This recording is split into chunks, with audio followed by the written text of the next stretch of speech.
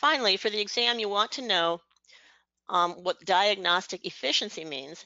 It's also known as diagnostic accuracy and refers to the ability of a test to accurately distinguish between people who do and do not have the disorder. The data needed to evaluate diagnostic efficiency are collected from a sample of individuals who have already been identified by an established procedure as having or not having the disorder. As an example, assume that a new screening test designed to identify people who meet the diagnostic criteria for major depressive disorder was administered to a sample of 150 clinic clients who have either been found to meet or not meet the DSM diagnostic criteria for this disorder using an established procedure. The data obtained from the sample are listed in the slide. For the exam, you want to be familiar with the definitions of true positives, false positives, true negatives, and false negatives. True positives are individuals who are identified by the screening test as having the disorder and in fact do have the disorder, while false positives are individuals who are identified by the screening test as having the disorder but in fact do not have the disorder.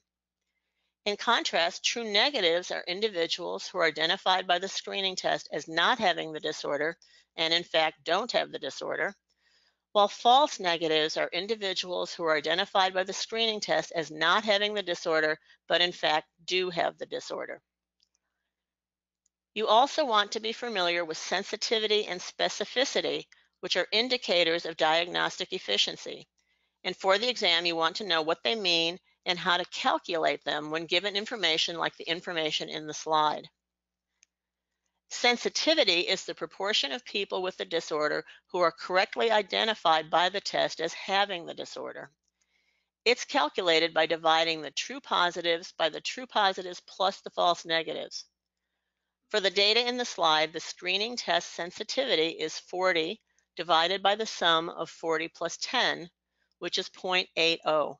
This means that for people who have the disorder, there's an 80% chance that the results of the screening test will be positive. Specificity is the proportion of people without the disorder who are correctly identified by the test as not having the disorder. It's calculated by dividing the true negatives by the true negatives plus the false positives.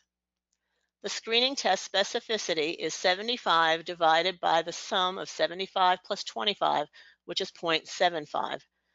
This means that for people who do not have the disorder, there's a 75% chance that the results of the screening test will be negative.